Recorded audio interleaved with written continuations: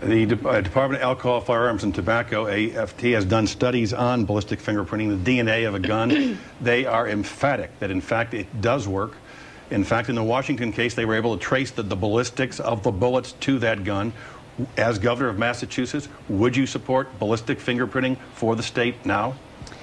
As soon as the science is complete, and I believe that the ATF study and the one that has currently been directed by the president to be reviewed by the ATF, if that study comes out and says conclusively, as the first did, that ballistic fingerprinting can help us solve crimes and can prevent crimes, then I will be all in favor of endorsing ballistic fingerprinting. Now, I hope we have it on the federal level, not on the state level, because I don't want to have to pay for the bureaucracy to manage it. And it would also be a lot better if we had a federal program such that guns that are being purchased in other states couldn't be brought here in Massachusetts without being subject to this ballistic fingerprinting.